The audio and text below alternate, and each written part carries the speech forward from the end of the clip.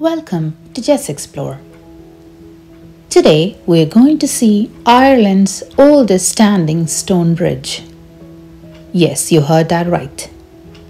This is King John's Bridge spanning the River Gruffin. It was commissioned by King John during his reign. The bridge is now 800 years old.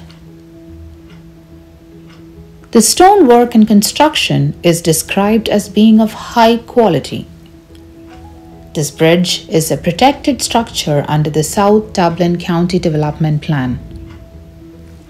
Only one central arch of the original 3 arches remain now. This bridge probably fell into disuse between 1760 and mid-1800s. King John's Bridge is located within Gruffin Valley Park, Lucan, Dublin.